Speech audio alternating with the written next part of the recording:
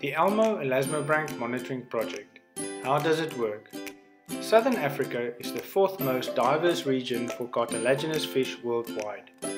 We get 117 shark species, 79 species of skates and rays, and 8 chimera species in our waters. Have you seen any of them? You might have encountered an elasmobranch while snorkeling or diving, or on your last angling trip. Did you maybe find a stranded elasmobranch or still have some of those old holiday pictures? Even their egg cases, which wash ashore after the shark or skate embryo has hatched, are important indicators that tell us where cartilaginous fish live and how many there are. You can help us by becoming a citizen scientist and reporting your sighting or find to ELMO.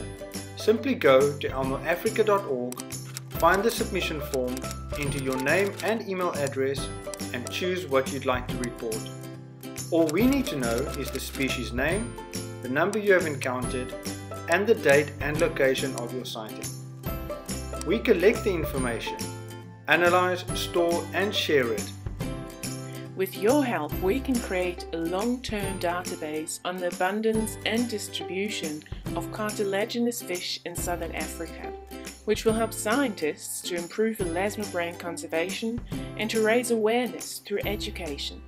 We also communicate and share the data with other citizen science projects around the world to make sure the information reaches out as far as possible. So if you have seen a shark, skate, ray, chimera or an egg case in Southern Africa, you can become a citizen scientist and report your sightings today at elmoafrica.org.